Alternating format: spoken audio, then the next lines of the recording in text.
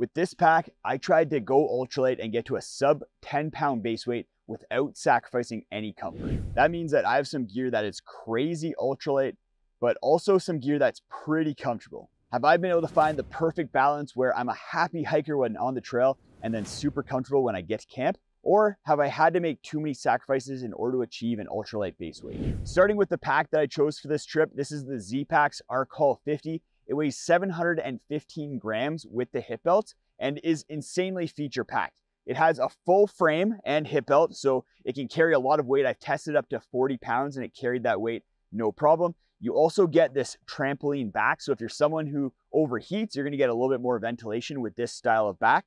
It also has an adjustable torso, so you can dial in the fit so that this pack is carrying weight as comfortably as possible. I have the size medium here, and my mom has used this, who has a torso that's 14, 15 inches, and then my torso is 18 inches, so it fit both of us no problem. And the cherry on top is that I can actually reach and take out and put back my water bottles from the side pockets. I brought 2 water bottles on this trip, one on each side pocket, and they both have flip caps that I picked up from Garage Growing Gear. I do have bear spray on this trip because I'm in prime grizzly bear habitat, so I have bear spray as well as an Ursack. That's bumped my base weight up quite a bit, over 10 pounds for sure. But I think if you got rid of those, then I'd probably be right around that 10-pound mark. Let's go through the hip belts before we get into the big front pocket. On the left hip belt, I just have my snacks as well as keys. And then in the right hip belt, I have my InReach. So I just carry the InReach Mini 2 in order to call for help if I get into an emergency, as well as to check in with Steffi Poo back at home. I'm keeping a lot of stuff in the front pocket here. I have my poop kit bag. This is just in a Space Bear Bags Poopmoji bag.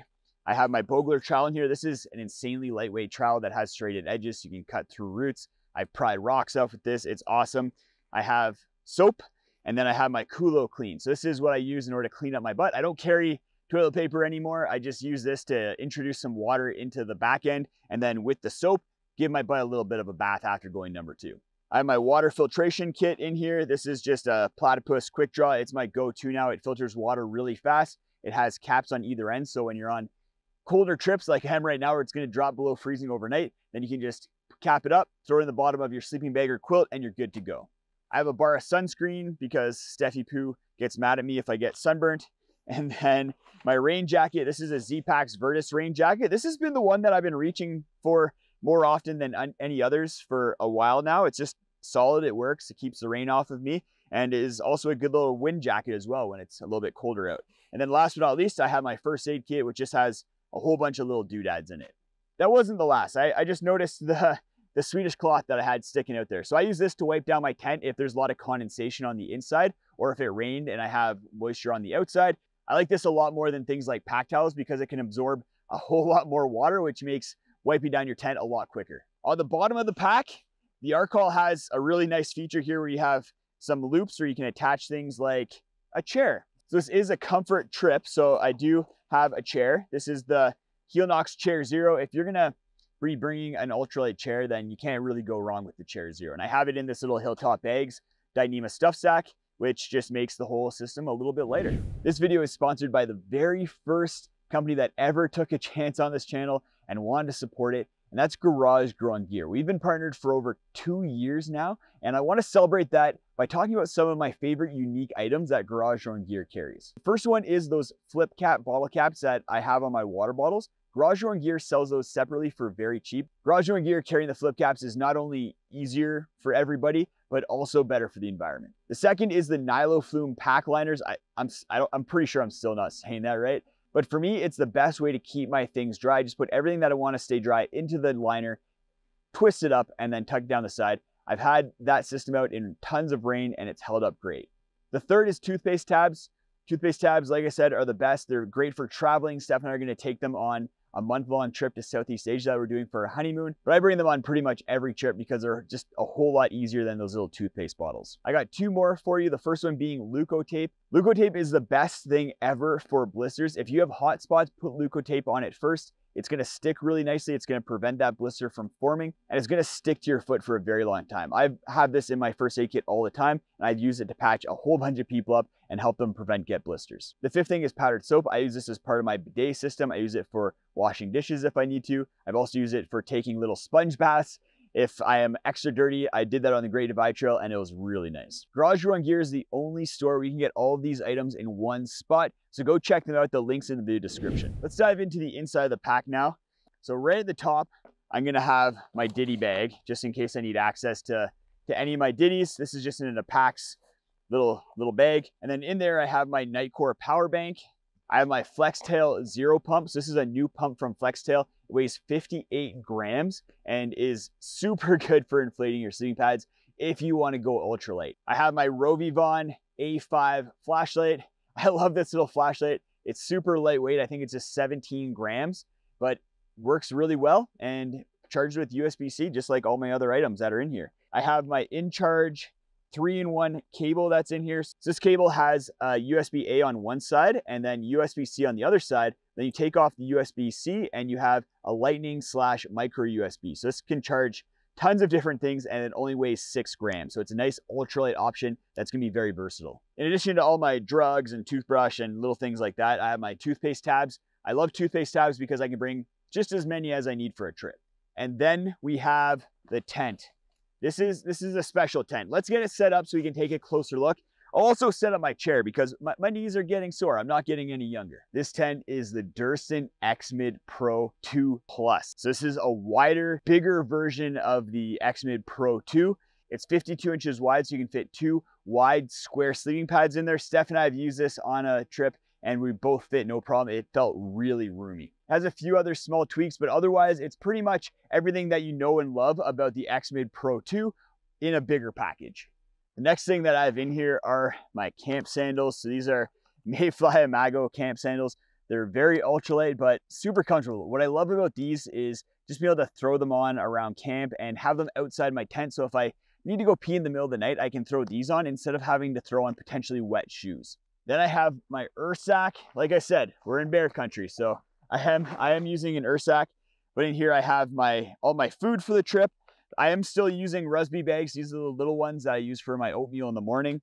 And then I have my pink titanium spoon. Because I'm in grizzly bear country, this is gonna be especially important in order to fight off any bears that might try and attack me.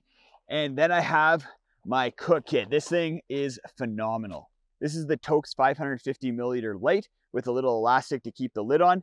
You'll notice that this one doesn't have any handles. And you might be thinking, without handles, how do you pick up the pot when it's hot and pour it into your freeze-dried meal or into whatever you need hot water for? I got a trick for that. So you take off the lid here, and right at the top we have my mini Bic lighter, and then we also have a fuel can. So it fits the fuel can in there with all these other items. Then we have my BRS 3000 stove, basically the best ultralight stove that you can get. It works very well unless you're in wind, but basically just find some tree cover, protect it with your backpack or something like that. Wind isn't that big of a deal most of the time. And then I have this little cutie. So this is the Sulik 46 carbon fiber mini pot gripper. So this just fits right onto the pot like that. And then you can lift up a hot pot. You can't use this with big pots. The 550, 650 milliliter lights are kind of the max, but it allows you to lift up a hot pot without having to have handles on the pot. So for me, this little pot gripper has been a really nice addition to my kit, and it saves me about 9 grams. The handles on the pot weigh about 12 grams total, and then the little pot gripper only weighs 3 grams. Right at the top is my down jacket. This is the Decathlon Trek 100 down jacket. It's getting chilly, so I'm gonna throw this on right now. But this is a great affordable down jacket that's still really lightweight. Decathlon recently upped the price to $100, but it's still a great deal at that price. Hopefully you're one of those people who listened to my earlier videos and grabbed one at around $60. Then we have the rest of my clothing in this little stuff sack. Well, yeah, not really a little stuff sack. This is probably overkill, but this is just all the stuff that I want to stay warm. And I brought a lot because it's going to be getting really cold out. This is a merino wool toque that I wear when I'm sleeping.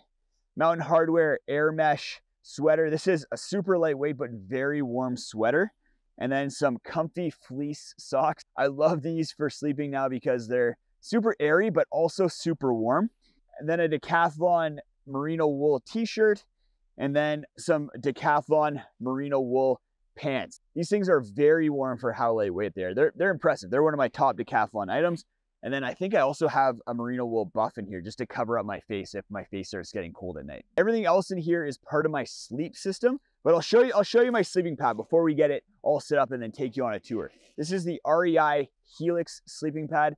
I took it out of its case because REI advertises on their website that it weighs 737 grams, but that includes the inflation bag as well as the stuff sack. You take care of that and you save a little bit of weight and drop it down to about 700 grams. This also gives you a good idea of how compact the REI Helix is. It looks kind of bulky in its stuff sack, but once you take it out, it's actually very compact. The pillow that I'm using is the Big Sky Dream Sleeper. It's a super lightweight pillow, weighs 50 grams, and is made just basically a TPU bladder, but it's very comfortable and it has really good height to it. So if you're a side sleeper like I am, then it's going to be an awesome ultralight option. I made this myself, so it's kind of like an updated Franken pillow, but the ultralight version.